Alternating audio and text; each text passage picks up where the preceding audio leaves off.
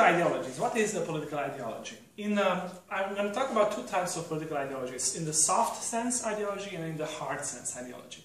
So let's start with the soft, in the soft sense. And what does it mean?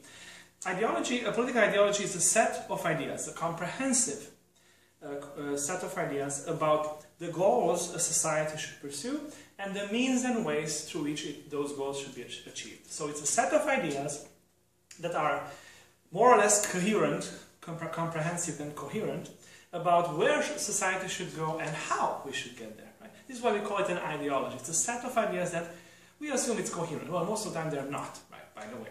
But there are certain, backbones that make them, give them a certain, unity to these political ideologies. Another definition is a comprehensive set of beliefs about the political world, about the desirable goals and the best ways to achieve them.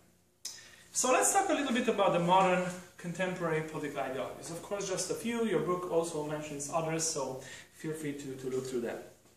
Now, what are then ideologies? Are sets of ideas about the world, about the political world, about how societies should act and organize themselves and which way they should go, basically. So, as you notice, they are basically rooted in certain basic assumptions about the world, about society, about the human being, about the economy, about what is the purpose of life and what should we aim us towards together as a society. So, political ideologies, this is why sometimes they're mentioned as philosophies, but they're not philosophy. They're not as complex or subtle or intelligent as philosophies. They're basically work plans more than anything else. But because they're philosophies and we're talking about modern political ideologies, you see then that they belong to the modern world. The modern political ideologies that you have as choice are basically part of the same cluster that were formed around the time when the modern state was formed, when modern representative democracies were formed. So what we call today as political ideologies are basically were made yesterday. So these are not, this is what I'm trying to emphasize here. These are not some absolute realities that exist and have always existed. Was Aquinas a conservative? Was Plato a liberal? You see how absurd these questions are, right? Because they don't make sense.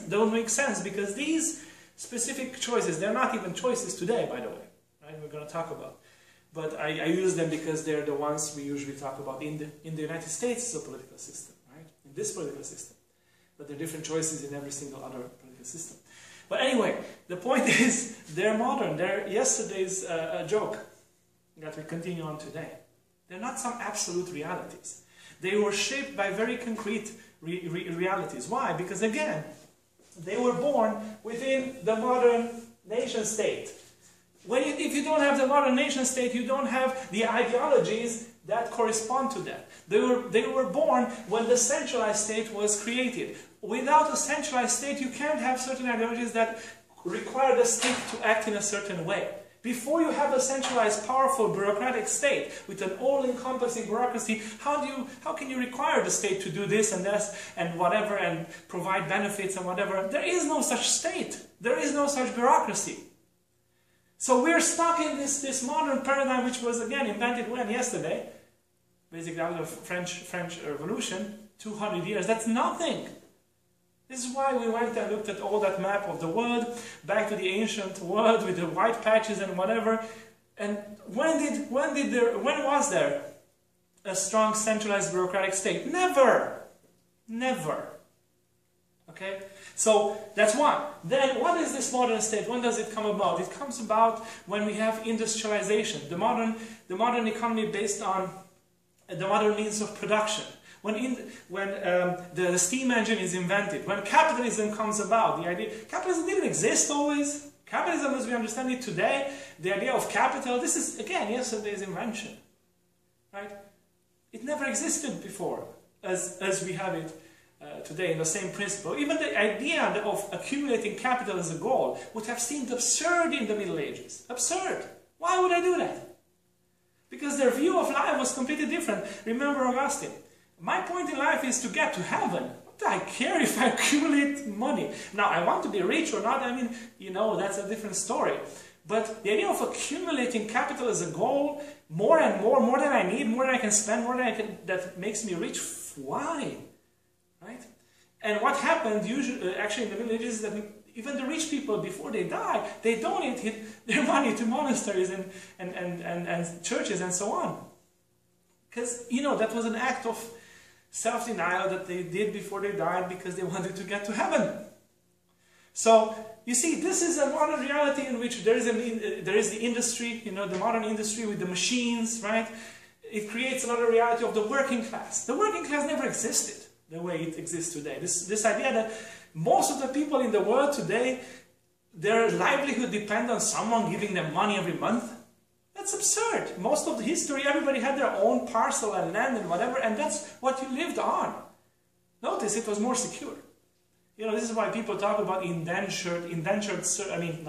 wage slavery, wage servitude.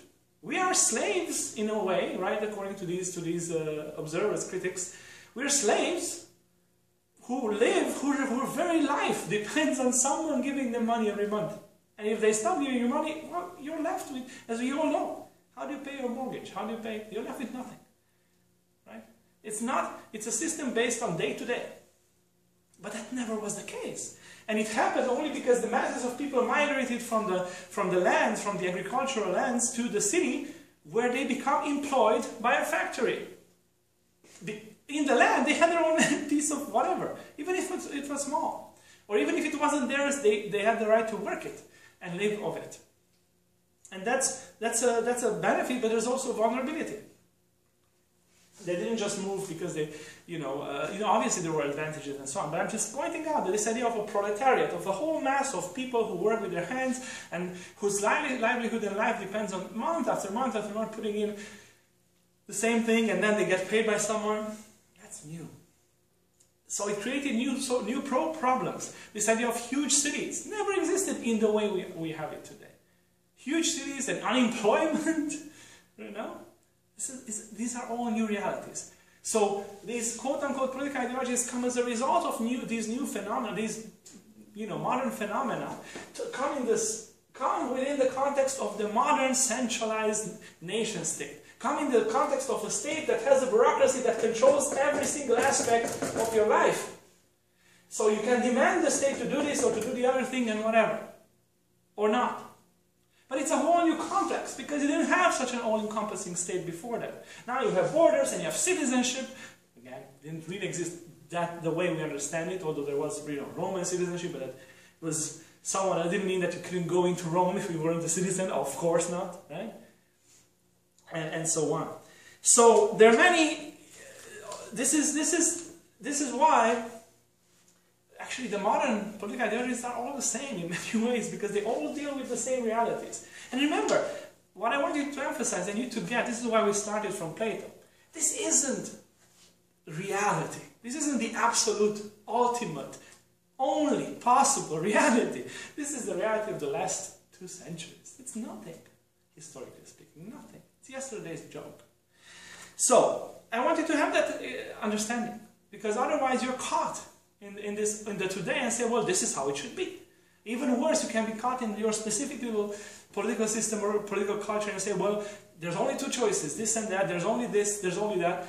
No, there are many ways of doing things.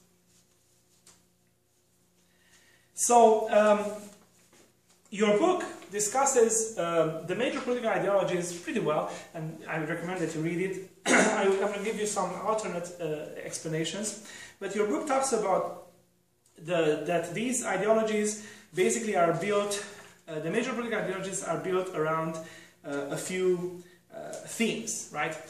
All of them, why? Because they need to be coherent. So, and because they need to propose you a plan for how to live together as a society. You know, as any political philosophy, although they're not philosophies, they will start from basic questions, right? What is the human being, right? And what is the goal of the human being, right? What is the nature of the individual life? Then they will also have to have an answer about what is the relationship between individual, society, maybe, the state, right? What is the place of the individual in this whole thing, right? In the society, in the state. So, 1, what is the individual? 2, what is the connection between, or relationship between individual and society and state, how it should be.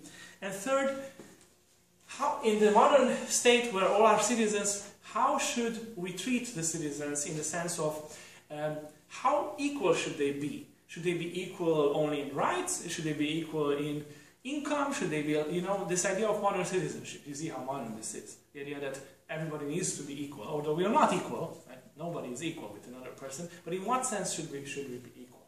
So your book, and I recommend you read it, deals with the different political ideologies by talking how they respond, describing how they respond to these questions. Their view of the individual, their view of the society, and how the individual fits into it and into the state. And third, their view on equality. So read that. But let me, while using some of that framework, let me present to you a slightly different framework. So if the modern political world has started around, you know, French Revolution, let's put it that way. So the major thing is, you know, the Ancien regime, which was the feudal model that we discussed, and I'm not going to go back to discussing that, and then the modern model. Well, the 19th century is a key moment, and this is when two major answers to those changes come about. The one is conservatism, and the other is liberal. But guess what? It's not what you think it is. It's not what you think it is. So again, it is not what you think it is. Okay? Conservatism that occurs at the beginning of in the 19th century, this is 19th century, so this is 1800, let's push it to 1900 here. You see, it's a larger portion here, because this is when these ideas are formed. Conservatism, the original conservatism, was the ideology that worked against all these new changes, against the modern nation state, against all these radical changes. It wanted to go back to the Ancien regime. So it was based most on the idea of organic society, against equality understood as everybody is equal. You know, because in the feudal regime, not everybody was equal. A more organic view of society where not it's everybody is the same and then there's the state. No. They were against free market, which was a new invention, because that meant that you would let the economy decide the relationship in the society. Conservatism, the original conservatism, wanted to keep that sort of complicated, complex picture of the society, remember from our previous lectures, right? In which, in a society, everybody has their place, but it's different. You have clergy and nobles, and the cities have their own rights. Their relationship with the ruling power is different. So this city has a set of rights and duties. This noble has a set of rights and duties that is different, and their family. These peasants here have a relationship with the noble and a different set of rights. It's a more complex, organic relationship. But what is very important for a conservative, and Edmund Burke, for example, is a typical, you know, original conservative, is that, and again, it doesn't mean what it means in the US today, okay? So let's be very clear. They hated this idea that we have this strong state that forces everyone, that deletes all the relationship between the individual, all the intermediary steps between the individual and the government. Let me rephrase this. In the modern state, there's nobody between you and the state. Nobody. Well, let me repeat. There's nobody between you and the state. This is why you have citizenship. Because citizenship is your direct relationship to the state. There's nobody protecting you in that sense. All that you have is decided by this relationship. All that you have. All that you have. That's all you have. There's no barriers between the state. The state can reach and grab you. Even, you know, in the US as anywhere else. Because you individually have a relationship with the state by virtue of citizenship. And that's what makes you equal. Because the state imposes the same relationship on everyone. That's the modern state. It frees everyone by putting them into a relationship with itself. An equal relationship. But you see the potential for problems. Now, what was different before? Different before was that you didn't have a direct relationship with whoever was the ruler. You were part of a larger thing, which was maybe your guild, maybe your class, maybe your standing, your profession. You were, you know, the shoemakers, they had their own guild, and the guild had a relationship with the power. And this was a relationship that was inherited through history. I mean, accumulated rather, right? The same, a city here had accumulated a certain set of relationships. And those rights were maintained and accumulated, and obligations and so on. So there were layers between you and whoever was in power. And whoever was in power had to respect these accumulated. It wasn't up to this person in power to define this relationship, because they preceded him or the given government. They have been accumulated through history. Today, it's the state who defines your relationship with it. And you say, well, so wait a minute, it's democracy, we decide. Well, again, we all know how that happens. Nobody asked you if you want to be in this constitution in which you are. Nobody. Nobody. You were born, you're here. Right? But nobody asked you if you agree. Did you vote for the constitution? No. Yeah. So, there is a democratic part. But overall, right, there's a framework within which you find yourself. And it's not really you who defines it. But the advantage, right, of course, is equality, is, a classless society. Everybody is on their own. Okay? But you see, my point here, and I'm not trying to, I'm trying to show you both sides and different sides, right, to understand the differences. Not to make a point, by the way, because clearly we know what the advantages are of this system, right? But there are also disadvantages, and that's not even what I'm trying to point out, but the differences and the possibilities and the fact that it's very recent. But the conservatives, right? So they were for a more organic, more layered, more, a society based on a system of relationships that was developed organically, and which the state the government, the people in power kind of stood back and acknowledged it, right? Liberals is what you are and what we are. Because, for example, the parties that we have, for example, in the United States, they're liberal, both of them, in the classical sense. Because what did the liberal stand for from the name? For freedom. Freedom of the individual. And notice that this is the buzzword for both parties, for example, in the US. Freedom. One says, freedom, economic freedom, freedom of enterprise. The other one says freedom to do what I want morally or whatever, but it's freedom. Now, this idea of freedom, this idea of the individual, this emphasis on individualism, of the individual. I told you this is a recent invention in human history. This word, individual, didn't exist. What they use is person, and person is not an island. But this comes with the idea that, oh no, we're individuals, we're like an island. Of course, biologically we aren't. Sociologically, psychologically we aren't, because we would die. Literally, and we would not develop as human being, we could not exist. But this is the ideology. Liberalism, classical liberalism. We're talking about classical liberalism. Right? This is what I'm saying, this is not what you think it is. Classical liberalism is the ideology of the modern world. Of the idea that human beings are individuals, that freedom is the highest value, and if you let everybody be free to a degree, right, then things will go well. And this is why they're also for the free market. They invented the free market. They were the major proponents against the conservatives. Because the free market is what? Freedom of the individual doing whatever they want, and then everything will fall into place. And then the state. Well, ironically, the liberals also needed a strong state to make everybody free and individual. I just told you, right? I just showed you through a direct relationship of the state with the individual. And it's the state who makes you free, because who protects your freedoms? The state. The government.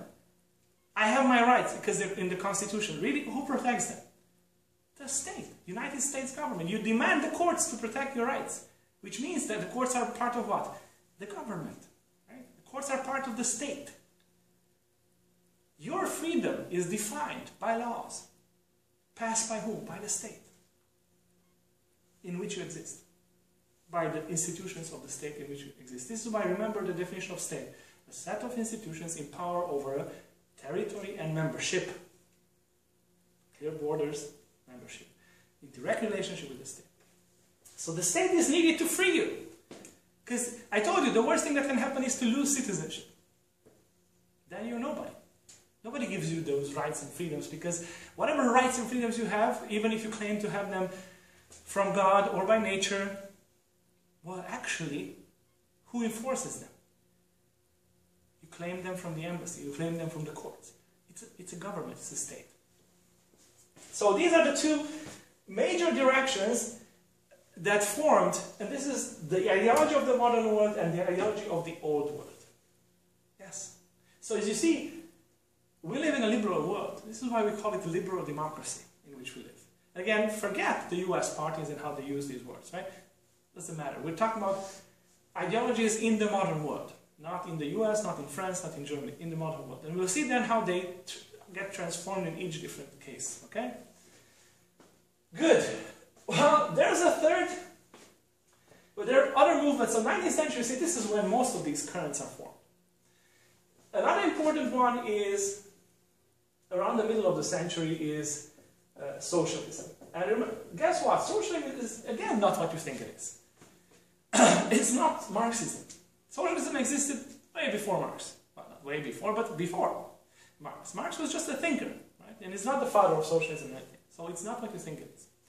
But socialism was a third set of responses to modernity. And it came mostly from as a response to the problems of the modern urban life, industry, the modern economy, and all the inequalities and harsh life that happened then. So it's also modern ideology, but it goes against some of these.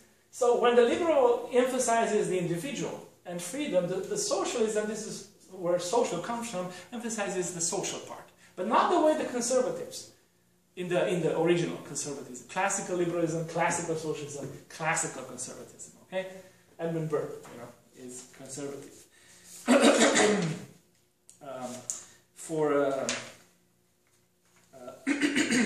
For liberals, Adam Smith is a name. John Locke, right? Jeremy Bentham, John Stuart Mill, Hayek, Friedman, and so on.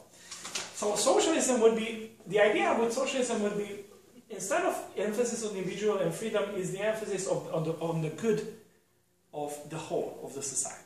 Now, of course, what today is socialism, not necessarily exactly that, but that was the idea, right? The good of the whole, but not this whole. It's a uniform goal. So they accept this idea of everybody is the same and there's a strong state, because they want the state to enforce that equality. They want the state to level the playing field. I mean, indeed, the situation of, for example, the working class in the beginning of industrialization was, I mean, beyond horrendous, beyond horrendous. There were no protections in terms of, you all know, work hour limit and children working and child labor and all that. Weekend, there was no weekend, by the way. So, original socialism was about the idea that the state needs to act. Right? This whole, again, these both are modern. This is pre-modern. The state will act, and will balance the playing field between the individuals in the interest of the whole, for the common good. Right? Now, out of this, there are also some other reactions to modernity that come about. And let's put this here: communism, which develops. Anarchism and libertarianism. Let me deal with anarchism and libertarianism first. These are also in the 19th century. Anarchism is a reaction also to the modern context of this new and overbearing state and government, that now runs your life. And anarchism simply does not want government. So that's all there is. So no government is good government. No government is the solution. The problem is the government. So to synthesize it, and your book has other definition, has a short discussion. But anarchism, remember, way before communism, it was a huge hit in the world. And many, anarchists have caused a lot of, they were the terrorists of the 19th century. Literally. They have killed an emperor, 2 or 3 presidents. Assassination attempts were daily, addressed at whom? Obviously, rulers. So they would do that. So that was the huge trend, but it was terrorism basically. Well, you know, one of the factions. Libertarianism is, you see, is an offshoot of these things here.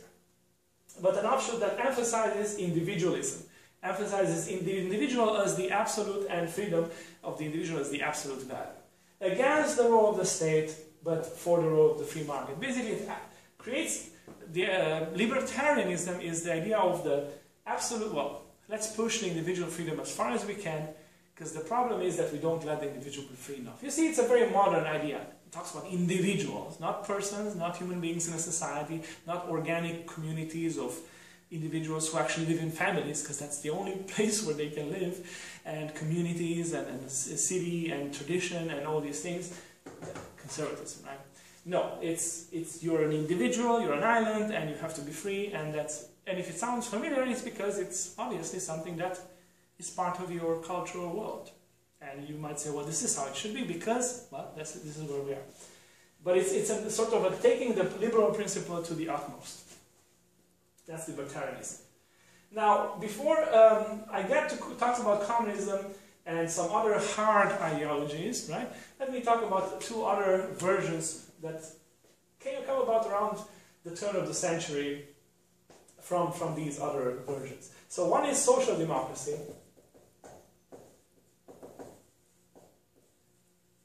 And the other one is Christian democracy. Although they sound similar, they're very, well, significantly different.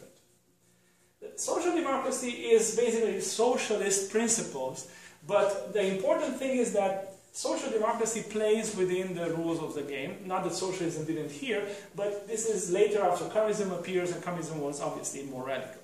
So socialism is puts as first, social democracy, puts first the principle of the common good, and then uses the state to achieve that common good.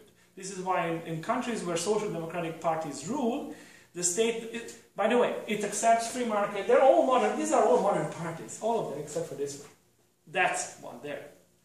They're all modern liberal parties in many ways, because they all start from this sort of a picture of the life, that it's individuals and state and whatever. So social democracy, yes, free market, but a free market that is regulated by the state, not nationalized. It's free market, and once again, social democracy is free market. Understand, it's not socialism, it's not communism. It's free market, but it's a more balanced free market, and the benefits of the free market are then redistributed to the population. So it's based on, you know, a working free market, but the state plays a role in leveling the playing field, distributing the goods of the free market to more than just the richest ones, more than just you know, those who are successful. Yeah. So that's the point with the social democracy. Now, Christian democracy is different. Christian democracy came as a result, in many ways, of the Catholic Church trying to respond to these changes. Right? Then, obviously, it's not just Catholic, but it was an important part at the beginning. Now, you know, it's not Catholic specific or anything, but it's you know that's the origin in the 19th century. So it's let's give a response to all these things that just happened, this new modern state, individualism, whatever, working class problems and so on. So key documents were written. Rerum Novarum is an important one, if you want to look it up. Rerum Novarum by Leo XIII. But what it is, it's a response to this new situation from Christian principles. This is why it looks like a little bit like conservatism here, because it puts an emphasis on family, puts an emphasis on moral values, protection of the family, puts the emphasis on the good of the individual as part of the community, as part of the family, and family is very important, and as part of a society whose common good we actually have to promote, right? This is why it's nice with free market and all this, but it's not a wild free market. It's not a wild individualism like libertarians, right? It's not a wild freedom, because there is a good and there is an evil, and there is a common good and there is a common evil or a common bad, you know. So Christian democracy is based on these values. It respects tradition, because it respects the history of human beings. It puts a value on family, promotes certain values, right? within the context of a free market, within the context of a state that is not an absolute value, yeah, and again, not looking at the individual as an individual, but as a human being, as a person. So it's based on Christian principles, and respects tradition, and also, you know, uses all this for the common good.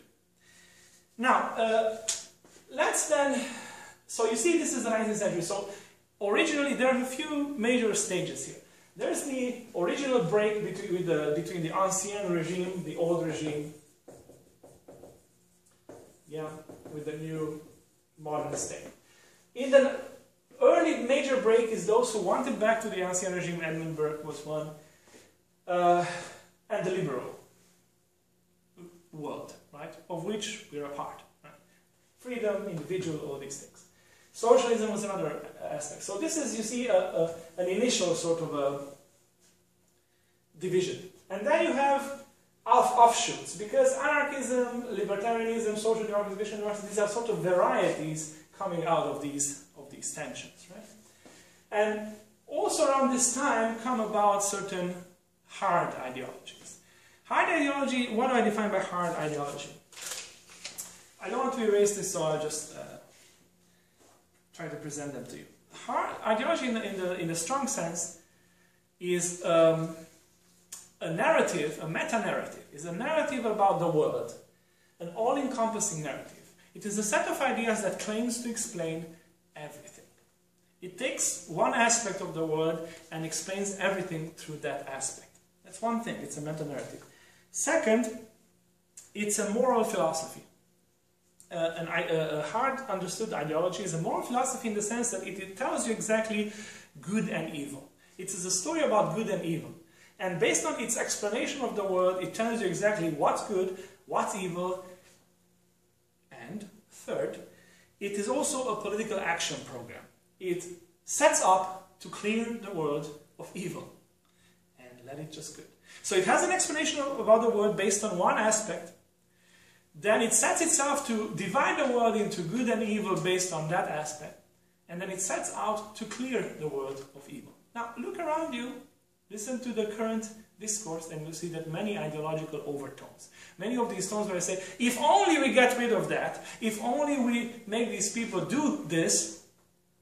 Now, notice that in modern, this thing, the hard ideology, I told you it's a political action program.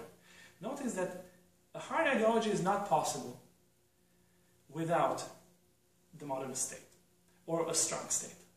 Because it sets out to clear the world. Well, who sets out to clear the world? Well, you need something for that. What? Institutions. Meaning what? You need strong state or strong government. Clearing the world means that you have a set of institutions that you use, political institutions that you use to cleanse the world.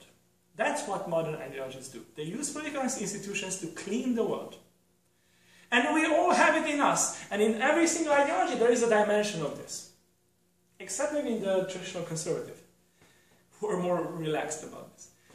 But in every single modern ideology there's this idea that, well, this is how we should do it, and wait, by the way, we have government, we have the state, let's actually do it. Right? There's all this. You know, this is why another aspect of hard ideologies is that they're utopian. Utopia. They are aiming towards a utopia. U-T-O-P-I-A. Right? A perfect world. Hard ideologies look at the world, realize it's disordered, remember political philosophy, and then propose a solution to it that will solve that disorder. Using the state to solve it. And that's what, once you solve it, what do you get? Perfect world. So the world can be perfect if only we eliminate the imperfection. But who can do it? You need institutions. Let's use the government, institutions, police, security forces, secret police, army. Let's shoot those who are not. Let's convince them. Let's re-educate them. Let's torture them. Let's clean them. Let's arrest them. Let's impose on them to think right. Let's eliminate the evil. Using politics. You see, it's in every single political ideology. But notice that it wouldn't have been possible in a pre-modern world. How? You didn't have such an all-encompassing system of power, right? Plus, the view of the world was different, right? Think Augustine, again. Right? Think our political philosophy discussion. Could he have imagined clearing the world of evil? Of course not. He knew that the division between good and evil is not in the society. It's in the human heart. It's a choice that everyone makes every single moment, to the moment you die.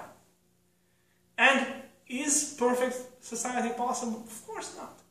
Of course not for an Augustine, for an Aquinas, or whatever. It's not possible because it's broken. It's not good because there's evil. It's the same question we have discussed from the beginning of the course. Why is there disorder? Why is there order? How do you manage this? I know that there's order because I know that there's disorder. Unless I know what's right, I have a sense of it, I can't say that something is wrong. And I know that these coexist, so how do I make something right? And here remember Plato and the idea of creating the ideal city. And here remember Aristotle and his rejection of the idea of creating an ideal city. And remember that Plato did what? He said, let's put in charge someone who can force everyone to play their role and so on. This is why some accuse Plato of being the original ideologue, but they don't really get what Plato was saying. They don't really get what Plato was saying. Because remember what the philosopher was in Plato, and I'm going to close this parenthesis, right? Is the person whose soul was transformed by the good.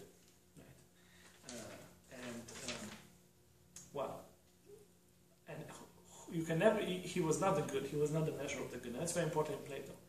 The philosopher is never the dictator, because he is not the measure of the good. Right? He is in pursuit of the good. Well, an ideologue thinks that he knows what's the absolute measure, he can make these distinctions, and he has the right, knowing this distinction, to eliminate those who are against. Does it mean that we shouldn't do anything? We shouldn't have laws, shouldn't have laws against crime and whatever, because that's, that's an implementation of the tools of the state against what we think is right and wrong. Anarchists would say, yes, that's what it means. So, that's what a hard ideology means. And it's obviously, this is why it always happens creates suffering and bloodshed. Because it always sets out to use the instruments of the power of the state to clean the world, to create utopia. Well, what are some of these ideologies? Around the end of the 19th century, with Marx and whatever, comes about, we mentioned communism. And communism, what is the major explanation it proposes for the world? Right? It says there's inequality which is caused by what? Economy. By the economy. And throughout history there has been inequality because some people owned the means of production and some didn't. And it's this difference in ownership that creates all suffering and oppression. If we remove the idea of property, we remove the cause of conflict, we remove the cause of oppression. So the ideal society is a society without property, without individual property, but with common property and a classless society. And that removes suffering from the society. That's the idea that's the essential idea. But since you can't, but it's obviously more complicated than that. That's who's going to work and how. And when they tried to actually implement it, it turned out that, well, nothing really worked, because when everything belongs to everyone, actually it doesn't belong to everyone, because it belongs to whom? The state. Because who do you use to implement this new classless society? The very powerful state, right? So actually it's the state who's most powerful. So actually it's those who are in power who are most powerful, and they're going to rule the world. And that's what happens. But there are many problems because there's clearly evil. What's evil in a communism? People who have property. And then you have, Stalin and in most communist countries, the people who had, were okay, not rich, were okay, would get deported and arrested and whatever, because they were the oppressors, right? They were actually the more diligent ones. And then you have the question of, who are the ones who, the problem with ideology is that you can never be sure. You can never be sure who's with you and who's against you, because where do positions get formed in someone's, for a person, right? How do you know exactly what a person thinks? That's the question. Well, you can't. So then you start controlling and really investigating who thinks what and who says what. Because you want to eliminate the evil. But evil starts in the soul. Evil starts in the mind. You decide before you act. Right? And you need to eliminate evil. We need to eliminate those. Who is evil? Evil are those who don't agree with our ideology. Because we have the answer to everything. To everything. Right? Nobody would say that. Conservatives wouldn't say that. Christian Democrats wouldn't say it to everything. Right? But ideology proposes an answer to everything. So, communism.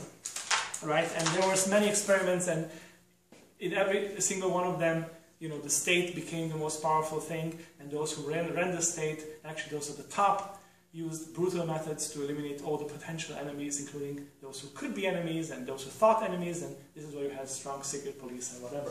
That's what happens in the 20th century in many, many countries. Communism. Then you have nationalism. Nationalism is another powerful ideology coming around here. And yes, nationalism is an ideology. Now differentiate here between nationalism and patriotism.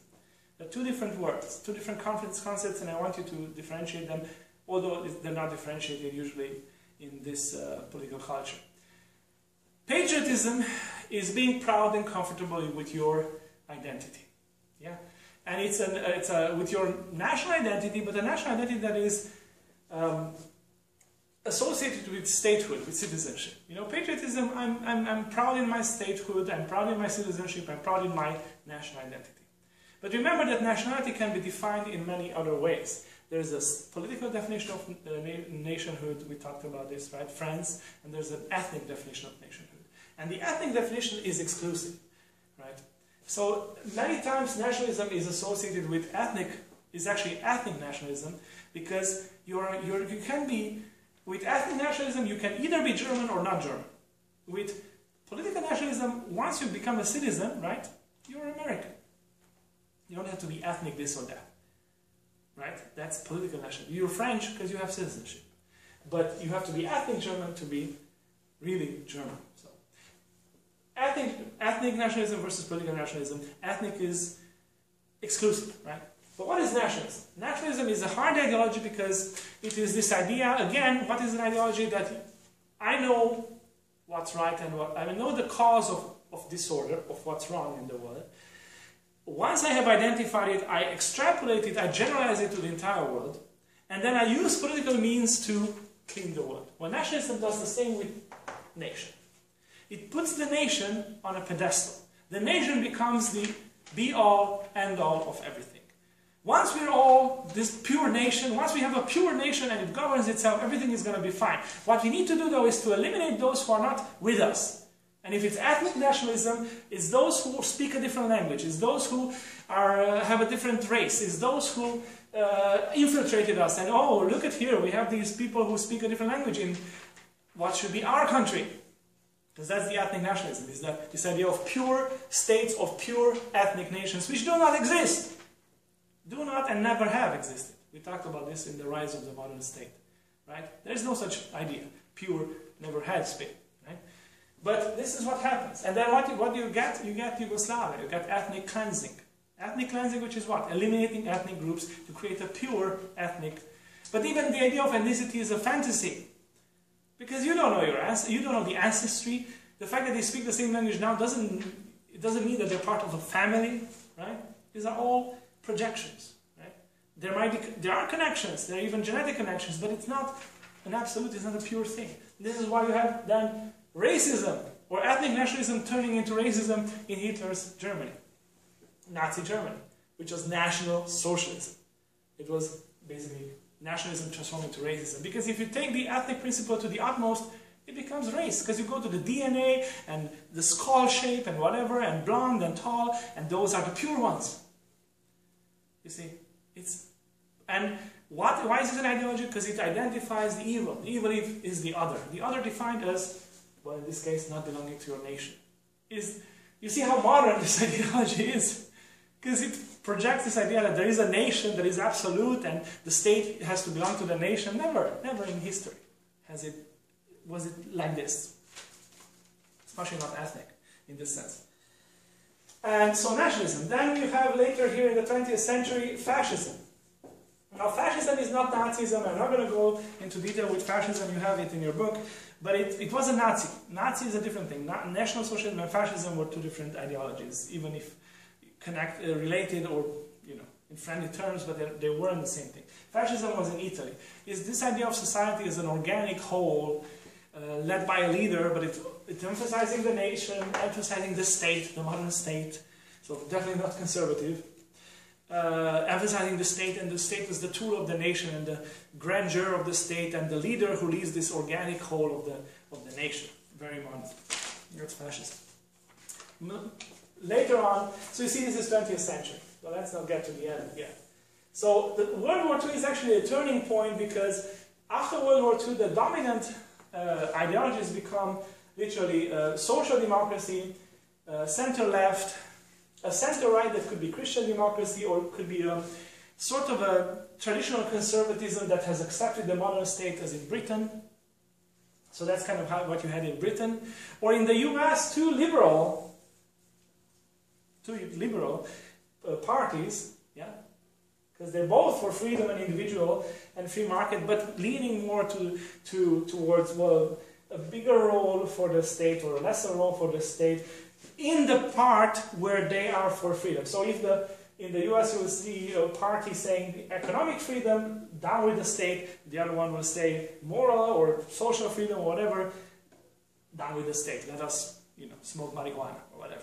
Right? That's it. That's part of it. You know, it's based on individual freedom. Two liberal versions. And both of them want a weak state in the area where they're concerned about freedom, and a strong state in other areas. The conservatives in the US will want, not conservatives, but, you know, the right, center-right will want a strong state in the military. Very strong state in the military. Right? Very powerful, very active. The center-left, or the left a little bit, will want a strong state in managing society to a degree. Well, but free market dominates and whatever. I'm not going to go to the US, but I'm talking about the fact that after World War II, things become more, you know, certain ideologies fall apart. Like, you know, communism continues, but then, and so on. Okay, let's jump to the 80s, because in the 80s, 70s, 80s, you have the rise of new movements, new political movements. These are the newest ones. It's sort of, they're called post-material or post-materialistic, because their concerns are no longer about how to distribute money, who gets the money, equality, but they're about other values. And here you have ecology, so ecology-minded parties, even now, which is a typical party from the 80s, where the major value is the protection of the environment. And guess what? They're very successful, and other parties have picked up on their themes. Even more recent, in the 2000s, basically, you have the rise of the... So ecology is one. You have a resurgence also of nationalistic... So nationalism never goes away. Nationalism remains a key, you know, even ethnic nationalism, a key thing that is even now today is very popular. In the 80s, has a resurgence of nationalism. For a couple of decades, you know, they were, after Nazi Germany, they were kind of, let's not go that nationalistic. But nowadays, especially in Western Europe, nationalism, there are nationalistic groups that are very powerful. And again, in the hard sense, not patriotism. Not patriotism, which is, I'm fine with, you know, my culture, who I am, the state I belong to, and so on. It's not exclusive, patriotism. So in the 2000s, you have even newer movements which are mostly basically on direct democracy, and they're sort of reactions to direct democracy, reactions to the whole system. And they're hard to put in one box, but this direct democracy is key to it, because you see them under the name of pirate parties. Yeah, there's pirate parties all over Europe. Some of them more successful, but actually most of them very tiny. But it's their ideology, and yes, it comes from the word pirate, but not the pirates of Somalia, but pirates is piracy on the internet. They're parties that advocate individual freedoms and direct democracy, meaning using the internet, meaning let me be free to directly participate in government, let me be free to directly check on government, let me be free to do all of these using modern technology. So that's direct democracy in that sense. So this is why you have party is like private, like the private parties, but also in Italy the 5-star movement, which actually created a whole party on the internet, and actually was very successful, got quarter of the seats in parliament in the last election, and now is one of the major parties in Italy. So this idea of technology, using technology to democratize, to remove old parties and just directly people running themselves. So you see a whole palette, a whole genealogy of political ideas, of modern political ideologies. So our next step then will be to talk about, to look at the 4 countries we have studied and see how this plays out, how these electoral systems we have discussed in the previous lecture, and how these ideologies manifest themselves. Because otherwise, it won't make sense. Because what you have to understand is that there are no absolutes. That in every single state, you will have a political culture that is a result of the phenomena, the history, the experiences of those people, the choices, the electoral system they have, the political system they have, parliamentary, which will shape the options that they have. And these experiences from history and what people think about politics, which remember is political culture, what they expect that politics can do or should do, will differ from different state to state, from culture to culture. This is why you have different parties, more or less. Some will have 2 parties, some will have 20 parties. Okay? Because there's no absolute. If you want to understand the political system of a country, look at that country. You can look at the whole picture and it makes sense to connect dots, but you really have to understand the context. Good, thank you. And next then, party systems, looking at some case studies, and then we'll talk about what is democracy, kind of drawing the line and drawing some conclusions.